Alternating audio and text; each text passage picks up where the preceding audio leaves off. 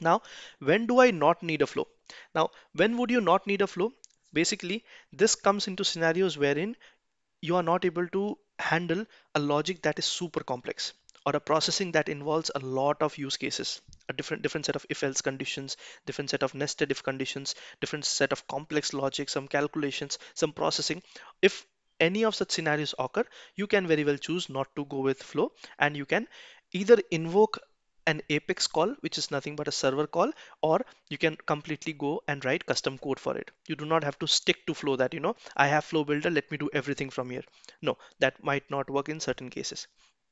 Okay, so scenarios where you need better handling of third-party integrations, right? This is nothing but handling integrations, any API related work. Though flows provide you some set of callouts and capabilities, but I would still suggest, if your integration or your third-party vendor requirements are a bit tricky and need a bit of work, go with Apex, go with writing custom code. It's not like you should not write code at all, right? It's just that use flows wherever you think they are handy and they help you avoid code. That's the agenda, that's the narrative. It's not the other way around. Okay. About data validations, you can do data validations from triggers in Apex code. You can write some very complex processing logic.